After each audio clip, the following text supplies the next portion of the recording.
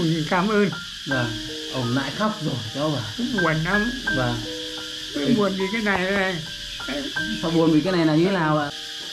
Cả đêm cả ngày. Ông cứ nhớ bà đây. Nhớ lắm. Cháu học ăn một ngày, phải chia ra một ngày, không có ăn rồi. Đấy. Vì không dám ăn hết đâu. Thêm ông Vậy đó. vâng. Đó giờ ông cười nên cháu mới về, chứ ông khóc này nó cháu về được. Đấy thì bây giờ mình sẽ tiếp tục mình mang quà tặng đến nhà ông Phan này rồi nhé. Thì không biết giờ này ông có nhà không đây. Hy vọng là ông có ở nhà không ạ. Những ai mà đã xem kênh cũ của mình thì sẽ biết được là ông Phan hoàn cảnh như thế nào.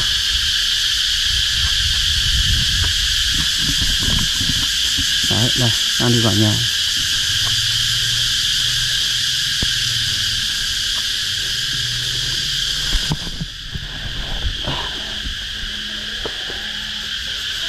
Ông Phan ơi, ông có nhà không nhỉ?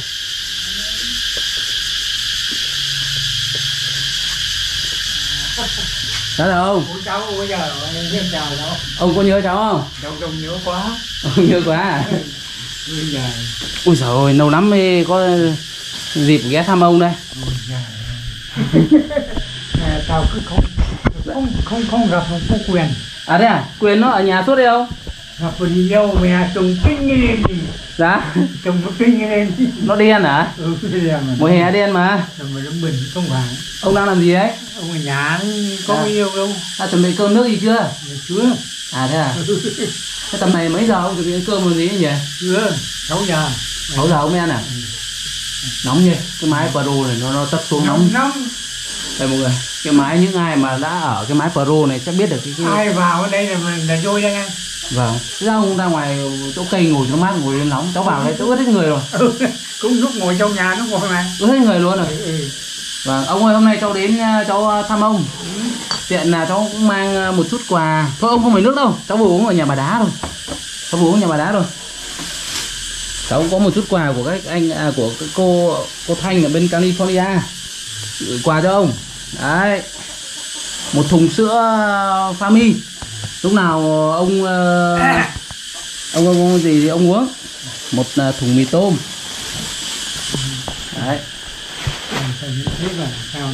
Vâng, đấy, một thùng mì tôm nhá. Một gói bánh trứng này. Đấy, gói bánh trứng nhá. Một cái ngũ cốc dinh dưỡng này ông nhá. Ông hôm nào ông ăn sáng được. Sáng cứ pha một cốc này với nước nóng, nước sôi đấy. Ông pha ông ăn rất là ngon, rất là tốt luôn. 2 gói đường nhá. Vâng. Đấy, 2 gói đường này. Một hộp sữa này. Đấy. Và một chai mật ong. Mật ong ông uống rất tốt không ạ? Mật ong xịn đấy. Vâng. Đấy mọi người nhá. Thì đây là quà của cô Thanh ở bên Mỹ gửi về cho ông. Đấy thì cũng có nhờ cháu là gửi quà đến cho những hoàn cảnh khó khăn ấy. Thì ông Phan là một trong số những hoàn cảnh mình đã quay. Và mình cảm nhận là ông là một người sống rất là chân tình và có một cái tấm lòng. Nói chung là mình cảm thấy là mình rất là quý mến ông. Đấy thì những ai đã xem mình ở kênh cũ thì đã biết được cái tình cảm của ông dành cho mọi người như thế nào. Và cái tình cảm của ông đối với lại anh em mình như nào. Thì cũng hôm nay là cháu cũng dành chút thời gọi là ghé qua ông thăm ông một lát thôi, bởi vì công việc cháu cũng rất là bận. Đấy, ông Phan này cũng như là bà Đá với bà Cấn này, hiện tại bây giờ thì là ai cũng đều sống một mình hết rồi. Đấy, hiện tại giờ thì ông cũng sống một mình, thì bà Cấn sống một mình, bà Đá sống một mình, nên là cũng mang có chút quà để gửi đến ông. Đấy, chúc ông là luôn luôn mạnh khỏe, đấy, vui tươi lạc quan. Thỉnh thoảng cháu ghé chơi này thấy ông vui cười như này là cháu cũng thấy phấn khởi đâu ạ. Vâng. Bây giờ xin cảm ơn cháu cho ông gửi lời hỏi thăm các chị các anh. Dạ vâng. Đạo con ông đã bác với ông. Mình cảm ơn. Vâng. Ông lại khóc rồi cháu bảo. Buồn lắm. Vâng. Buồn vì cái này này. Sao buồn vì cái này là như thế nào ạ? Cái này vì là con cháu ông đâu. Vâng. Đấy, bây giờ tự nhiên này có quà, có sữa, có bánh, có đường mang cái cho ông. Vâng, còn đây nữa bà ông. Còn quà của ông đây nữa. Đấy, ông khổ thế. Đây nên là gửi lời ông cảm ơn mọi người. Ông cũng chẳng biết ai vào ai. Nhưng mà Ông ơi, đây nữa cháu còn biếu ông 2 đồng này để ông mua quà ông ăn nhá ông nhá. Ông thịt này. Đấy. Ông cất đi, ông lúc nào ông muốn ăn cái gì ông mua. Ông ngồi bây giờ từ cái thằng ghen vào mồ quá không thấy không qua đâu cả. Vào trông nó mà chỉ thích. Vâng. Trông bữa nằm với tấm bò đây. À thế à? Thế tao đang hỏi ông bà ấy, ông bà Xuân ơi, thì rất cho vào cả đêm cả ngày. Ông cứ nhớ bà đây. Nhớ lắm. Vâng. Thôi bây giờ ông mà cứ buồn như thế thì cũng có giải quyết được gì đâu. Cố gắng không ạ? Cố gắng đấy, nhưng mà giờ người nó này gãy yếu này, nấm bệnh này. Vâng. Đấy, bệnh là coi là bệnh toàn diện, bệnh nền. Vâng. Đó, cứ phải vui vẻ lạc quan thì bệnh tật nó mới xua tan đi ông ạ. Không vui được. Vâng. Ông cũng cho là một người nặng tình cảm nên ông suy nghĩ nhiều. Những người nặng tình cảm thường phải suy nghĩ rất là nhiều. Bà mấy năm nay rồi mà không lúc nào mà không nhớ đến. Vâng. Đang đêm không ngủ là cũng dậy cũng gọi. Vâng. Cân có mình thôi. Vâng. Cháu nó còn còn bé. Vâng. Năm lúc đấy nó thủ dân. Ông bây giờ ông lại ở một mình nữa này càng nhớ thêm nhỉ. Đấy, bây giờ lại giật cái gì đêm nay ta lại không ngủ cái này. Ui, ông cứ nói thế cháu lại nói thế thì bây giờ là các cháu này, các chị, các cô ấy là mọi người là mang quà đến cho này để mà phục vụ bản thân đây. Bây giờ ăn thì có mình thôi, vợ ông còn ăn thì phải nhớ đến vợ, nhớ đến mọi người. Bây giờ yếu nó không thấy được.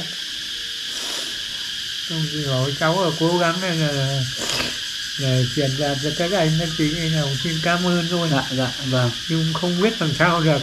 Dạ. Giờ thì ngồi ở nhà hôm nay cháu thông cảm thế này, mua hôm 10.000 mà cháu mà phải ăn một ngày, phải chia ra một ngày, không có ăn này. Đấy. Chứ không dám ăn hết đâu. Thế ông là không có lương hưu nữa hết gì? Không có gì cả. Vâng. Mua 10.000 cháo ăn cả ngày. Cả ngày. Vâng. Không dám ăn hết. Vâng. Ngày thì không có ai là mong muốn mình là khi về già mình phải rơi cái hoàn cảnh như này ông ạ. Thế đâm ra là bây giờ mình đã như thế rồi thì mình phải cố gắng thôi ông ạ. Và bản thân bọn cháu thì cũng công kia việc nọ bận nhiều nữa, không có nhiều thời gian để ghé qua thăm các ông được. Thì chỉ có những hôm nào mà bọn cháu có ai muốn nhờ gửi quà đến cho ông, hoặc là những hôm bọn cháu nghỉ đấy thì bọn cháu mới ghé thăm được một vài người thôi, cũng không thể thăm nào được hết được. Đấy, mong ông thông cảm cho cháu. Ông thông cảm đấy. Dạ vâng. Ông cháu chỉ cần ông biết một điều là ông luôn luôn ở trong tâm trí bọn cháu. Đấy, khi nào bọn cháu mà ghé thăm hết lần lượt thì là sẽ phải ghé thăm ông. Lúc nào nhớ lắm. Dạ. Không, tôi đã bảo ra không phải là con, không phải là họ hàng, không phải là gì cả. Vâng. Nhưng mà tự nhiên là các anh mang tiền, mang gạo, mang gầm, mang sữa để đến cho tôi dễ dàng. Vâng, thôi cháu mấy ông như thế là cũng có duyên rồi ông ạ. Có duyên từ kiếp trước rồi. Vâng. Ngồi nghĩ bây giờ các anh cho ăn hành mang cái này, lại đêm nay lại không ngủ đi. Cháu đến mà ông cứ khóc này là lần nào cháu cũng về, cháu cũng buồn lắm thật. Tủi thân mà. Cháu về cũng buồn lắm. Tủi thân. Thôi thì cố gắng ông nhá. Thì mấy hôm nữa cháu nên cháu sửa lại cái nhà cho bà Cấn thì cháu lại ghé qua cho thăm ông nhá. Thì bây giờ cháu ở lại đây thì thấy ông buồn thì cháu cũng buồn á. Thì ông ơi, cháu bắt tay ông một cái. Thì chúc ông luôn luôn mạnh khỏe nhá. Lạc quan lên. Thì có dịp cháu lại ghé qua thăm ông nhá. Ông nghỉ ngơi đi, cháu xin phép cho chào ông nhá. Cho ông gửi lời hỏi thăm các anh các chị nhé, cảm ơn nhé. Vâng. Ông nghỉ ngơi đi, ông đừng suy nghĩ nhiều nhá. Cháu về đây. Vâng. Vâng. Khổ thân lần nào đến ông cũng khóc như này. Nhớ trong mày lắm. Ông cứ khóc này thì cháu về cháu lại buồn thêm ra. nhá. Không có mày thì cái thằng là tao cũng không có miếng mà ăn. Ông lại nói thế. Nói thế đấy, ông dám nói. Ông nói thế cháu buồn lắm thật. Con không có ai cho ông được mấy cái gì đâu. Thôi ông ạ, ông đừng suy nghĩ nhiều. Vậy đó. Vâng. Đó giờ ông cười nên cháu mới về, chứ ông cứ khóc này nó cháu về được. Ông cứ khóc này cháu không về đâu thật. Thôi, bắt tay ông cái thì thôi. Hỏi thăm các anh cái chị nhá. Vâng, mấy hôm nữa cháu lại ghé qua chơi nhá. Nhưng mà lần sau đến chơi với ông không được khóc này đâu. Không nhá. Cảm động đi, còn thì chẳng có gì rất khóc đi đâu. Ông khóc thì ông biết ông cảm động rồi, nhưng mà bọn cháu thì lại phải suy nghĩ nhiều ấy. Chẳng có gì đâu đâu ạ. Vâng. Nhá ông nhá, cháu về đây. Thế về nhá. Cháu về đây. Vâng vâng.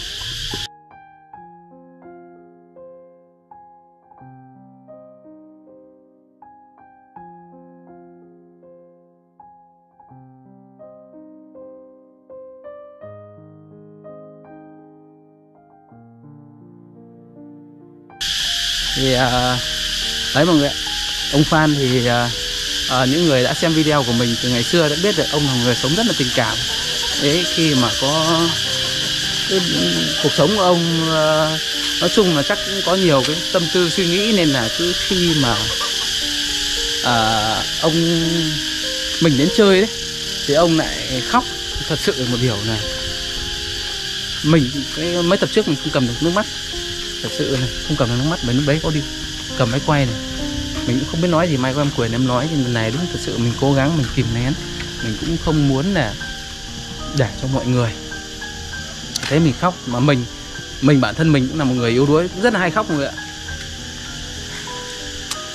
Ôi, mỗi cây mỗi hoa mỗi nhà mỗi cảnh rồi.